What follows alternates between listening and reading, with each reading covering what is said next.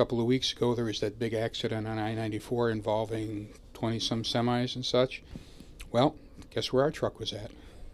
Extreme winter weather has kept car dealerships like Cherry Capital, Subaru, and Cadillac on its toes this year when it comes to dealing with weather-related delays on car parts that are being shipped from all over the country. And sometimes it ends up where we can't deliver to our customers what they need to get their cars fixed, and it requires that the customer be on what I like to call sometimes the shoe leather express. And the same is true next door at the Bill Marsh dealership, where managers say it's normal this winter to have their orders delayed by up to 3 days. Most of these shippers will drive under pretty extreme circumstances. Their drivers are trained, they know what they're doing.